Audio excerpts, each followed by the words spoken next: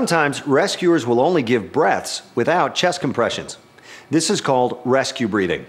Ventilation is more effective when providing rescue breathing for an unresponsive, non-breathing victim when you use a bag mask system. A bag mask device consists of a ventilation bag and a face mask. The bag may or may not contain a valve to prevent rebreathing of exhaled air.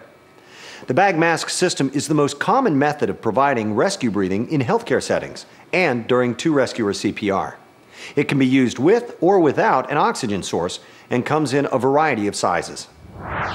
If you're using supplementary oxygen with the bag mask, the delivery method is exactly the same as without supplementary oxygen. Deliver each breath over 1 second, making sure you do not deliver the breath too quickly or forcefully. This will help reduce the chance of gastric inflation, air going into the victim's stomach instead of his or her lungs. If too much air enters the stomach, it can cause vomiting and potentially aspiration.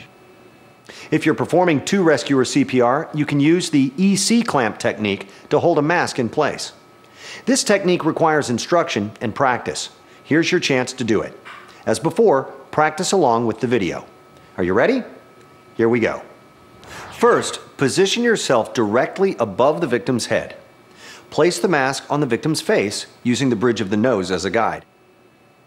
Use the thumb and index finger of one hand to make a C to press around the edges of the mask.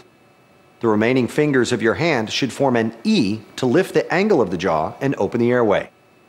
Make sure you squeeze the mask with your thumb and the heel of your hands while lifting the jaw to achieve an airtight seal. Squeeze the bag with your other hand or push it against your leg or body.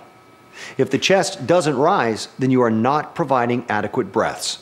Adjust the mask, reposition the head and neck, or administer a larger amount of air. With or without supplementary oxygen, give 1 breath every 5 to 6 seconds. Practice this now for 1 minute.